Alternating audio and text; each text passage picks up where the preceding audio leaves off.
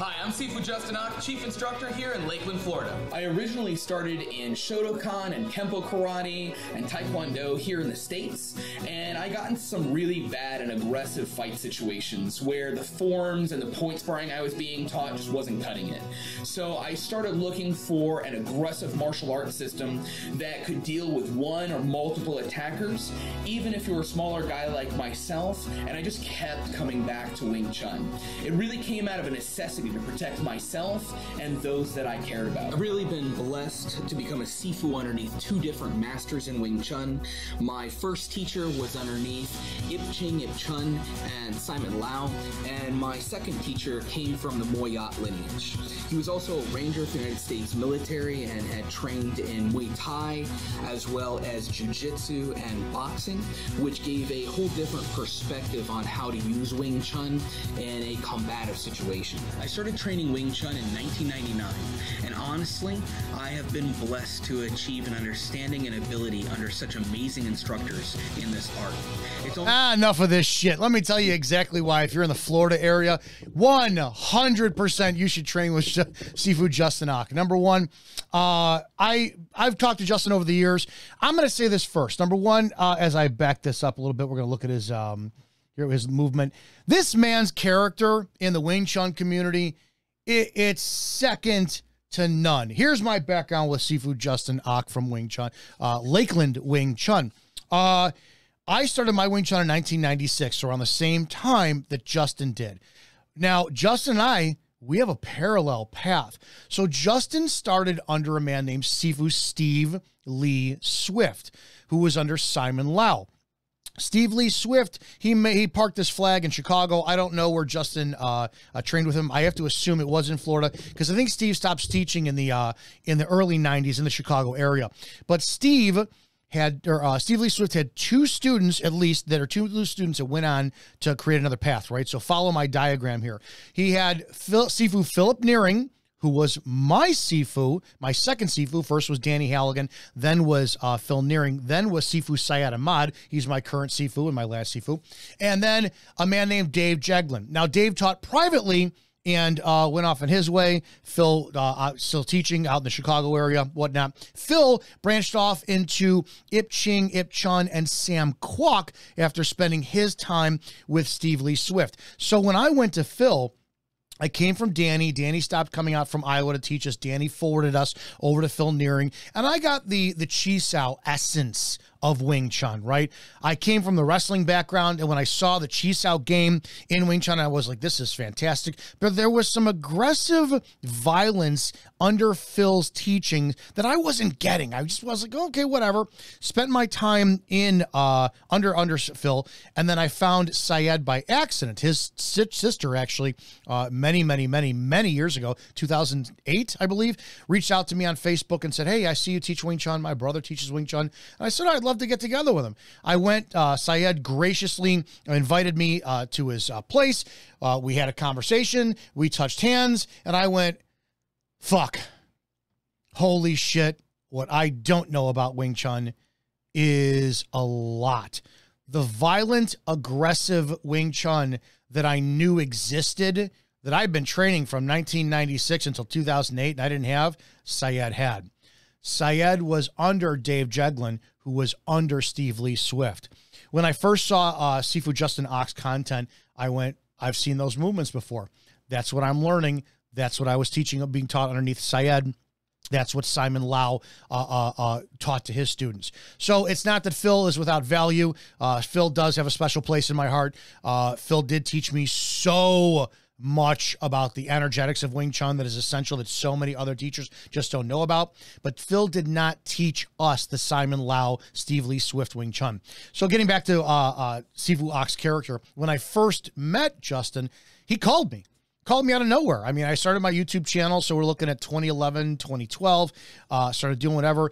He calls me and we have a conversation, and my radar is already up because by this time my presence started to grow and people were looking to attach their flag, right? Plant their flag, say, hey, you know, if you say you're under me and blah, blah, blah, I'll give you credibility. Syed was never like that. You know, it's just, so I was like, no, I don't want this. Justin never did that. Justin, he recognized where I trained from. We talked about our lineage. We saw that we both had the same lineage. As Justin says in this video, he came under Steve Lee Swift, who was under Simon Lau. In my opinion, from what I've seen, Justin severely surpassed, and I'm not trying to disrespect Steve Lee Swift or anybody who's ever trained under him. Justin, he's gone to another level. And then he's under Moyat. The only experience or exposure I ever have with Moyat is conversations online with Sifu Aaron Vival. I believe that's how you pronounce his last name.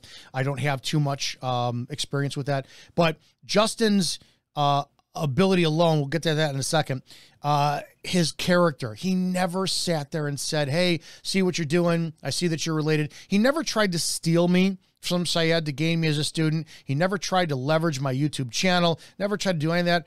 The only thing he has ever done consistently over the years is say, hey, how are you, what's going on, do you need anything from me? He is a class act. He, even when I had my gym, he mentored me. He gave me concepts. I'll tell you this. I was having a problem with new students coming into the gym who were trying to test me and my skill level. And I'm going to give Sifu Justinock this credit. The problem I was having is guys would come in and they would want to spar and fight. And I was trying to be a little bit more humble and going, hey, we just don't do that here, guys. If you want to come and show me what you know, great. I understand that. You want a sparring lesson, man, it's going to cost you this much money. And I would turn people away. When I told Justin about this, and I said, man, I'm frustrated because I got these guys coming in and they're scoffing at Wing Chun. They're going, that's a joke, and your Wing Chun sucks, all this kind of stuff, and they're leaving. I go, I'm trying to be humble. I don't want to sit there and beat anybody up in class, this and that kind of stuff. I don't want my students to see that this is what we do. And he flat out tells me, he goes, you're an idiot. I go, what? He goes, some of my best students are guys who came in, doubted my ability, touched hands with me. They left with a cracked rib, a split lip, or a broken nose, and they went, holy shit, I want to learn this. Justin was the one who taught me. No one wants to learn from somebody they think they're better than. And I went, oh my God.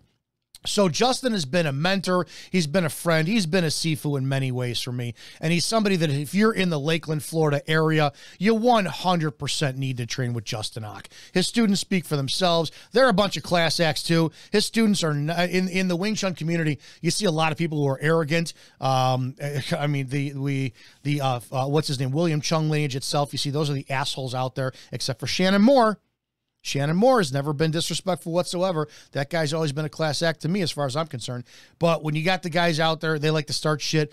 Justin runs a school, a facility. He's a proper, good ambassador of Wing Chun. Now, let's take a look at his movements here. Let's take a look at some stuff of why this man is fucking phenomenal and he's deadly. And again, when I started to watch what he had done, and I started learning it under Syed, and my Wing Chun became aggressive and violent, and it was matched in with that close proximity space. When I had learned what I learned, the foundation was under Danny Halligan. Kind of took my wrestling and went, this is the foundation for Wing Chun, because Danny's son was a wrestler. So Danny knew how to deal with that. So it made me less afraid of how to close the gap in Wing Chun, right? Because if I'm a wrestler and I try to close the gap with a boxer, it's not going to happen, right? You gotta blindly go in and just, eat a bunch of punches and then, hopefully take him down. So I couldn't bridge that gap. Phil taught me, well, shit, this is where your wrestling lives in Wing Chun space. These are the energetics, the one hard, the one soft, all this kind of stuff. Syed taught me, which Justin absolutely knows, fucking annihilate him. Aggressive, violent, just destroy anything in your fucking path, Wing Chun. So with my Wing Chun journey, that's where my ego lies. There's not one fucking person who could touch me on the planet. That's my mentality. That's my mentality when it comes to Wing Chun, because I've had several foundational layers poured for my Wing Chun building. My structure in Wing Chun, if you will, it's so solid because of the men that I've trained under. If you look at Justin, watch Sifu Justin's movements here. His movements are tight, they're compact, they're explosive. Do you remember what I said in the last video? I want you to watch the last video where I talked about that beach ball energy recessed back. Watch Justin's explosive movement. Why he is so good And I'm going to tell you, because I do it and I know it, so I'm endorsing him 100% without ever touching hands with him. I was in Lakeland, Florida a couple of years ago, 2020, and we missed each other. His school wasn't open at the time. I had to head back to Chicago. But if you watch Justin's movement, it's all about recovery, meaning most Wing Chun people that I've seen, my experience and exposure to, when they hit and it doesn't have the desired effect, meaning didn't knock anybody back, didn't knock anybody out, or they swung and they missed and there's in the air, it's recovery. When you move with that beach ball energy, and that's the way I want you to visualize it, right? That sunken back energy, you are in a perfect position to absorb the energy that is directed back into you and fire another fucking shot or 20, right? Watch Justin's movements. It's not just quick. Look at shit. Look at the in, the out. He's got Yuma down pat. He is so tight. He's so explosive. He's fighting from his core. He's got phenomenal explosive elbow energy that is just derived from his dantian and his hips. You can't. This man knows exactly what Wing Chun lives within his own personal fighting ability. Now, again, Syed is not he's not big onto YouTube. He never has been. I get the same stuff, right? Syed taught me. I teach the same. So this is my Wing Chun. If there was ever somebody who was like a Wing Chun cousin of mine, it's Sifu Justinak. End of story. His stuff lives in the violence of what our martial arts should be. And it's accompanied with a man, a Sifu, an ambassador, whose humility is phenomenal. I'm going to tell you flat out, I hear through the grapevine over the years what people say about me. I don't care what he says behind closed doors, but it's never gotten back to me. Justinak has never had anybody who has been under him not get back to me and say, oh, yes, he likes you. He talks about you all the time, or he says great things about you. He has never spoken shit about me at all. And he could evaluate my skill and disagree with it, but he's never fucking been public about it. So for Justin himself, he's just a class act. I can't speak enough about this man. But again, if you watch his stuff, you watch his content, he knows how, shit.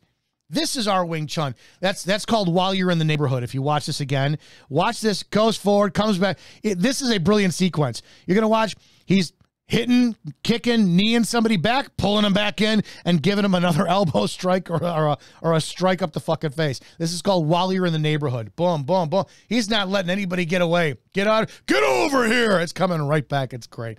I get jacked up, man. Whenever I watch Justin's explosive stuff, I love this stuff because that's what we do. This is what we do in our Wing Chun training. What I like about him, too, is he is somebody who has run a school for years, and it's still open. It's still successful. It's still thriving.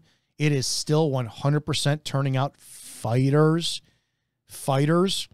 He's got the right mentality, too. He's trained. He's trained with Wang Shengdung's lineage, too. I know he was in some seminars and he's not afraid to keep exploring himself. So, really short on this one today. This is my advocacy, my promotion and commercial for, if you will, Sifu Justin Ock. He's a class act. He has real Wing Chun. It is just, I can't match his kicks. There's no way in hell. If Justin's ever going to kick my ass, it's going to be with his kicks, and he's going to wind up destroying the shit out of me. I'll tell you that one right there.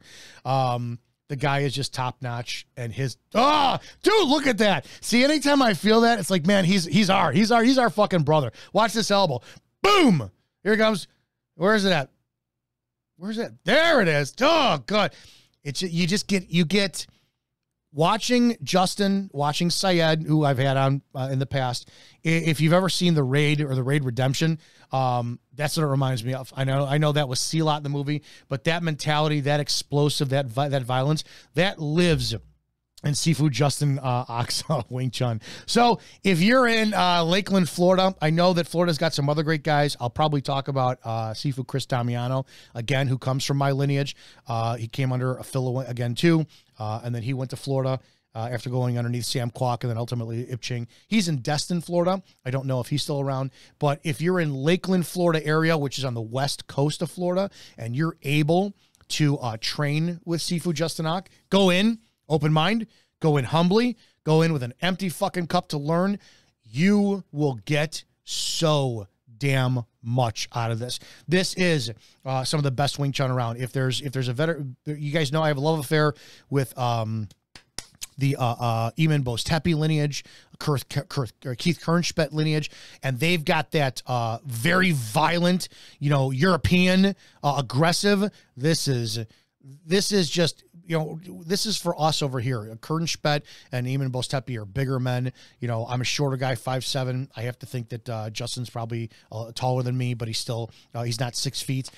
This is what Wing Chun has always meant to me: violence, explosiveness, recovery, fan sao or fan da while you're in the neighborhood, and just fucking punish somebody, whoever decides to wind up putting their hands on you.